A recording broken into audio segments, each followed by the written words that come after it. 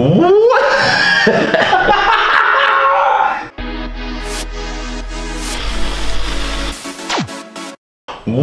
up, boys and girls? It's Plutto here, back with another video! Woohoo! I actually had something different planned for today's video, but then my brother showed me a video of some guy creating his own candy floss machine. And I was like mind blown. So yeah, that's what we're gonna do in today's video. We're gonna make our very own candy floss machine. Instead of just me talking for another hour, let's just get going. So what we'll need is a grinder and a lid. And the lid is gonna be sort of our container, which is gonna create the candy floss. So we'll have to create holes all around this here. So tiny holes which will poke outside, which will create the candy floss somehow, I hope. I have no idea.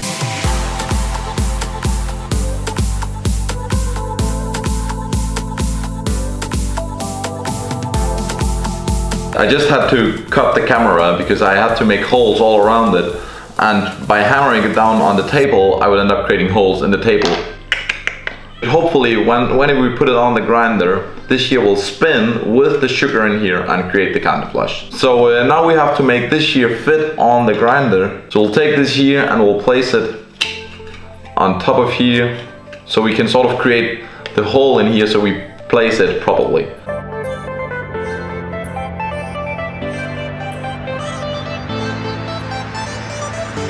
We have this gigantic hole. We take our grinder and we place it on top of here. Yeah, it's more or less perfect. We should have it tight now. This here is a little bit tilty, but not too much, so it's perfect now. So yeah, we have this weird looking grinder, and now we have our machine. Now we just need the foundation to place it inside. So let's just get going. Where we're gonna drill a hole down around here so that we can put this here inside of it, and sort of this here will be our protection that the candy floss will not fly all over the place. So now we have it in here and we have it through this hole. So what we're gonna do is we're gonna take a Coke bottle and cut it up so we can have a protection from the candy floss and it will not destroy the grinder.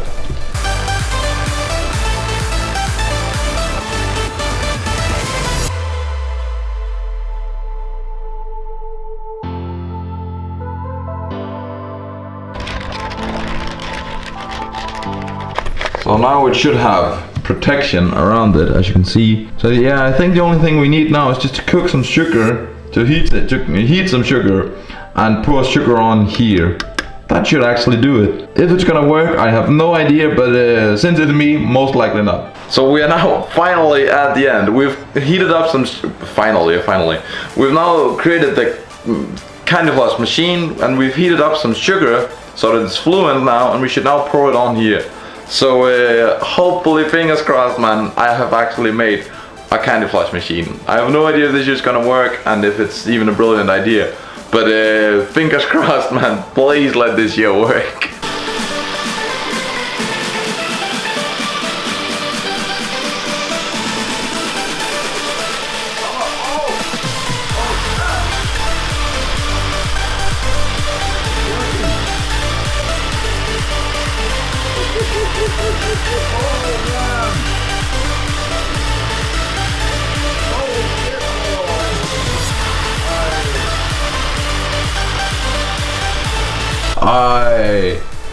Holy shit, that worked. But just look, man, we have caramel all over the place now, or sugar all over the place. So now for the moment of truth. Oh, it is actually candy floss. Holy shit, that's dope. That's some next level shit, man. Whoa. So does it actually taste good?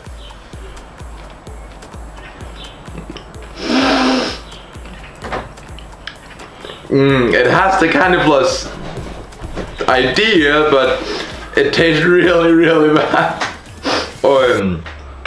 Yeah. So yeah, why did I have any idea that this here would be something good to do? So thank you guys so much for watching this weird ass DIY. This was definitely a success. Don't forget to comment down below if you have any idea of candy floss we should make with different kinds of flavors. because we can do that now that I have my very own candy floss machine, even though it's really weird and it's really messy now. But I truly hope you enjoyed watching, and don't forget to leave a like, man, and subscribe if you are new to this channel. And I will see you in the next one. Peace.